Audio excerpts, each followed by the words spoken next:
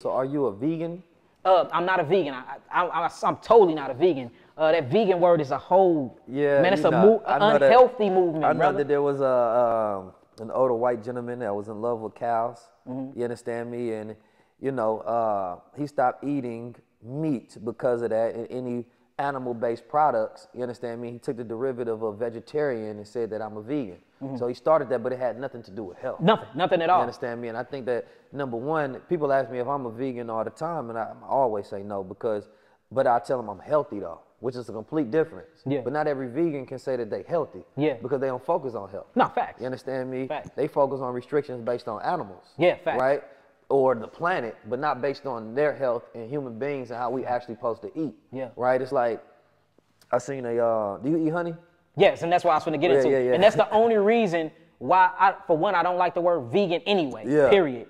But I don't, for and on the record, I don't eat no animals. I don't eat any dairy products. I don't eat none of that. You know what I'm saying? My diet literally is like an 80% fruit, 20%, you know, vegetable type diet. I eat grains here and there, sprouted beans and stuff like that. But my diet is very, very, very clinical. Yeah. You know what I'm saying? Well, what about, well, first of all, I want to put out my propaganda against the honey haters. You feel me? Because I went to a restaurant Planta in Miami, and they said they don't serve honey because they vegans. Man, I was mad as hell. You realize Planta is his favorite restaurant in Miami. We fly to Miami just to go to Planta, man, bro. Planta good as hell, but they don't serve honey. And I'm getting into it with the people like, bro, come on, man, this is vegan. Yeah. Like, come from plants. It comes from plants. They say it come from the bees. Because the bees is working. But come listen, on, man. B, that's why I was like, man, this stuff is ridiculous. It is. Like, who made up these rules? It's too intellectual, bro. Yeah, because number one, you got big vegans, yes. You know what I'm saying, which are completely unhealthy because either, let's say you don't eat plant-based food, or you don't eat meat-based food, but you eat too much. Yeah. You understand me, of everything else. Yeah. And then you got junk-based vegans where you just eat food that's not animal-based, but it's junk food. Yeah. You understand me? It's not good for you. Yeah. And then you got people who eat plant-based. Yeah. You understand me? Which is not a vegan. They're plant-based. Yeah, plant-based. And that's what I'm plant-based. Different. I'm plant-based. I respect plant-based way more because plant-based is really based on health. But I wanted to throw in, you know, I was talking with my brother Blue Pill, and Mama Pill, and Red Pill, and KT the Arts Degree one time I was in New York, and came up in a conversation about the Dr. Sebi diet. And, you know, Mama Pill, she was married to Dr. Sebi when he was going through his cases and found in his first facility to where is now where the current Barclay Center is in New York. And so she helped him through that entire period, through the trial and everything else. But me and Blue was talking about that diet, where that diet was more specifically that electrical food diet there where you see the small list was for people who's sick. So it was a healing diet. Now don't get me wrong, most people are sick. You understand me? But the strictness was specifically with those restrictions to heal. When you talk about hearing all of the people that got cancers, or AIDS, or herpes, or all of those different things, it was to electrify that body, create all those restrictions so that no other chemicals, and this is the way I'm interpreting now after he said that, but I know a lot of people start off with that and they can't adhere to it, you understand me, because it was always meant to be like, you know, if you will, a medical guide. You understand me? Imagine a doctor saying, look, you got cancer, you can only eat this, that, and the third. But at the same time, I don't think there's nothing wrong with it just because most people in America are sick. No, fact. Just undiagnosed. Yeah, and there's a lot of genetic weaknesses going on too. Me personally, I will use, and all much respect to Dr. Sebi, late great, he the one who ignited the flame in me that got me doing what I'm doing now. Honorable Elijah Muhammad was my first for How to Eat to Live. Man, that book is amazing. Yeah. Till this day. Yeah. Till this day. I mean, well, you know, a lot of people don't give it credit, but the Honorable Elijah Muhammad sparked the whole entire health food revolution in America. I can agree with that. Yeah. I can agree with that. That's what Dr. Sebi said. Amongst many other things he sparked. Oh, yeah. Amongst many other things. Facts. These are facts. You know what I'm saying? But, you know, me, I'm not gonna say I 100% agree with the diet. I do agree for a transitional period. But me, you know, as the fruitarian, you know, studies clinical trials, because, you know, everything, the HIV that we heal, the herpes that we heal, which you can pull this stuff up, the herpes cases, the cancer cases, we done got people out of wheelchairs that was wheelchair bound for 8 years. We healed somebody in Detroit that couldn't walk for 10 years, you know what I'm saying, in a wheelchair. These was on high energetic fruit diets. And then studying our physiology, you know, it's proven I know that our body's done adapted to certain foods, but it's proven that we yield the most energy and we live the best and have clear thoughts on all fruit diets. So what is a culture that is mostly just a high fruit diet?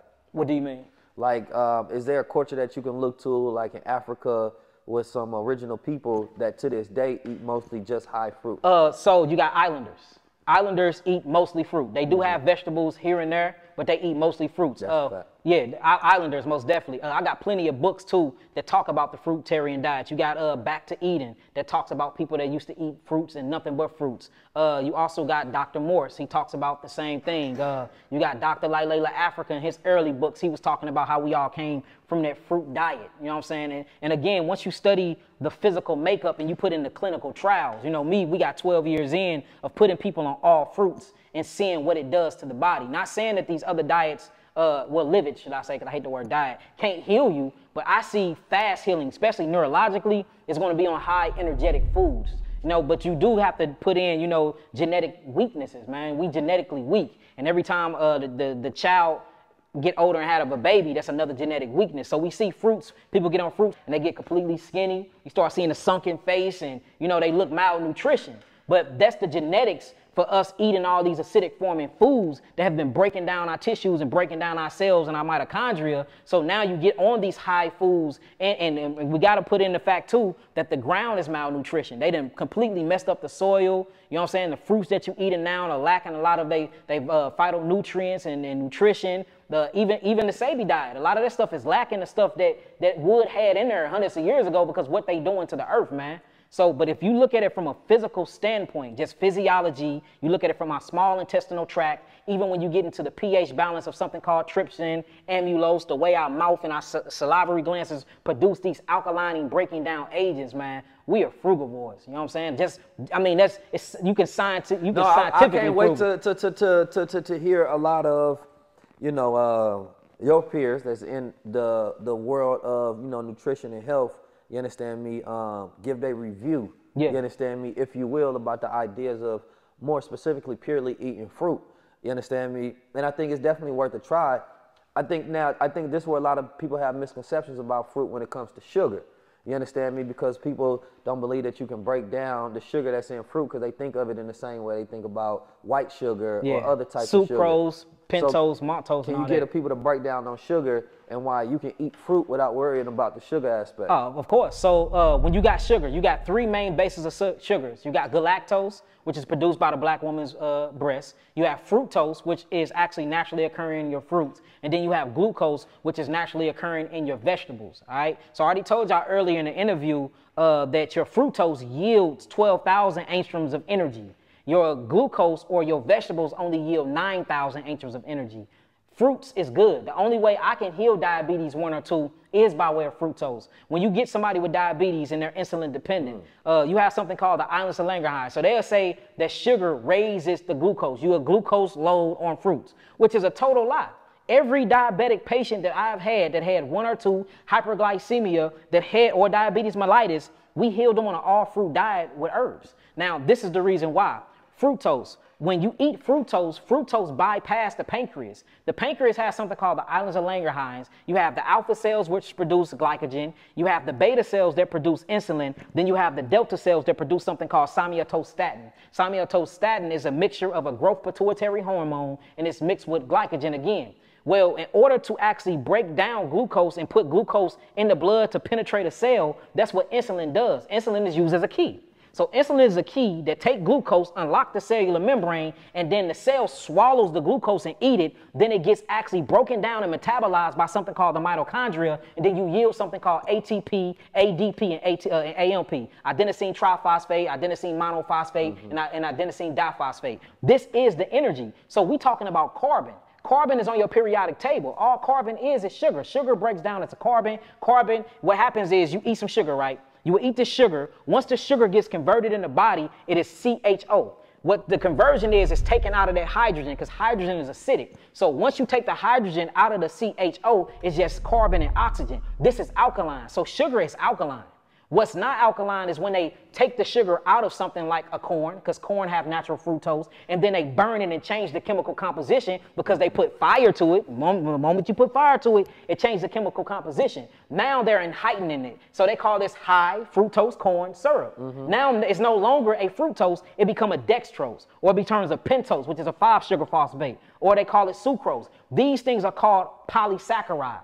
See that we're not talking about monosaccharides. Monosaccharides is what's in your fruits, what's in your vegetables. Polysaccharides is what they're creating in these white man's laboratories. That's what's bad for us. But back to the fructose. Let me show you how amazing fruits is. If you are diabetic and your pancreas is down because whether it got a fluke worm in it, Fascioloscus bushki worm in it, a hookworm, a thread worm, usually you find parasites inside of the pancreas when somebody is suffering from diabetes, and you find that mucus is down or the adrenals are down because the adrenals is in control of something called the autonomic nervous system. The prefix to autonomic is auto. These are things that runs on autopilot. Digestion is supposed to be on autopilot. The flickering of your eyes is on autopilot. Your breathing and your lung capacity is on autopilot. The heartbeat is on autopilot. All these are controlled by the parasympathetic, sympathetic, autonomic nervous system. Well, your pancreas yielding insulin, that's a nervous system issue because the adrenals are down. And the reason why the adrenals are down because you're eating the wrong foods, and these foods are creating toxins and byproducts that you're not getting out of your body because you haven't opened up the lymphatic system and the kidneys to filtrate all of that toxemia out, or your skin is not working. Now check this out. That's the pancreas being down. So what food can I eat that don't break down the glucose? The only other food that I got is fructose. Now, would you glucose load for a couple of days? Yes, you will, because you introducing your body to a new sugar. But it's a natural occurring sugar by Yahweh. Look, so you have two types of digestion, right? You have pancreas digested enzymes that break down the actual glucose. Not only that, the pancreas yield the islets of Langerhans and yields insulin to turn that key to bring glucose to the cell so you can have energy. Fructose completely bypass the pancreas. It go a lipid route. This lipid route is through the liver, and then it's called cellular infusion, where the actual sugar will infuse itself in the cell and don't even use the pancreas. And there's plenty articles, the government articles written up on this, and we have the clinical trials with at least 100 diabetics that prove this stuff, that we healed them on an all-fruit diet with minimum herbs. My graduates from my school being Forbes, bag drop. Bag drop. A mic drop, bag drop. Bag drop.